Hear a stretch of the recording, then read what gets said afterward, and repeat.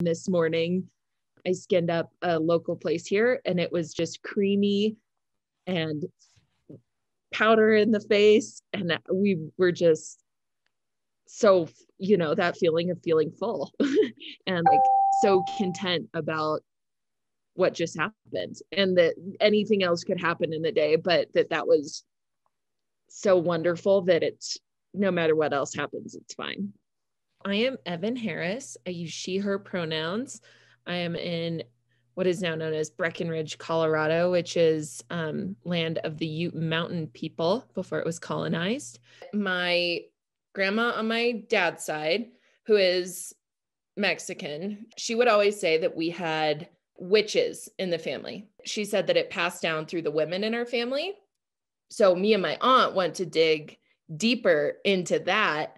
She wanted to go back to the village that my great grandmother's from in Mexico. And she wants to go and find out kind of what her deal was, because she said that she had said she was a witch. I am mixed Hispanic of Mexican and European descent. My mom says she's Latina, and I've always been confused if I am Latina, if I'm Hispanic, if I am both. I have no idea.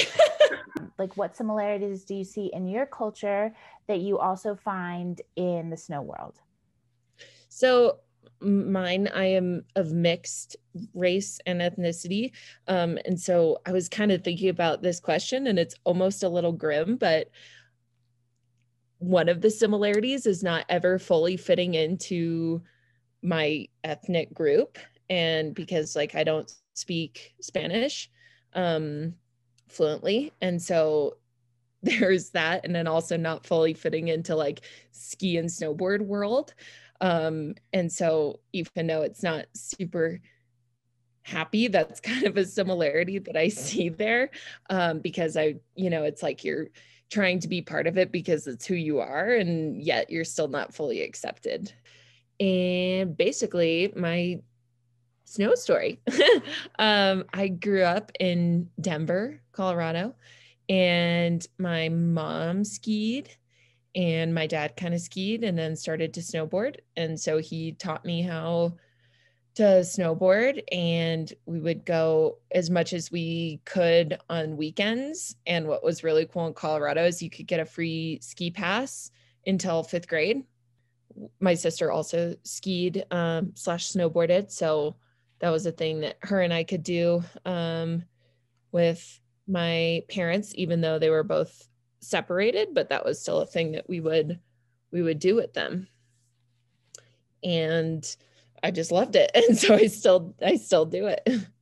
But I've decided to go on the full free ride world qualifiers for free riding.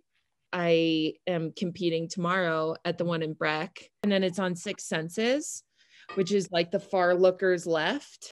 So Peak Six, and you have to hike it twice. You have to hike it once for the inspection run, and then you hike it again for your run. So I'm proud of that and excited. In the competitive realm, it's just a whole other like bro bra vibe of things, and making friends in that realm is not super easy. If you want to compete, then compete. We belong in snow sports, and especially in like competitive snow sports. I didn't really start skiing with friends until I dropped out of school and moved back here. And like the people who I was skiing, snowboarding with, it was just so serious. And so like, are you going to get on this rail? Like that sort of thing. And I was just like trying to fit into that too. And then when I also then met more women, it was a lot more just like, we're going to have fun. Let's go have fun. And that's kind of where I'm trying to get back to less intense. Like I love snowboarding, and I want to do it as much as I can, but like not in that such intense way that it's just not fun anymore. I guess a good similarity is just like good times, like being loud. And that's just something that's always in my family, is that we're so loud, and like big food gatherings, like it's always a big thing. And I feel like that's how it is when you're riding with a big group and just like hooting and hollering through trees. And So I feel like that's kind of a similarity that I love, is just like fully expressing around people that you're comfortable with, or family members and friends. I don't know. I am a very quirky, weird person. Love it. I love it. And most of my family is too. So I feel like it must trickle down, you know, that's why. And I love it. I'm so glad. Oh, totally. Yeah.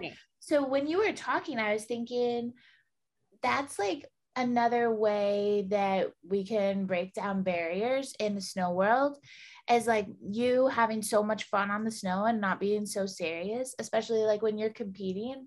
Others can see that and like feel like it's more welcoming.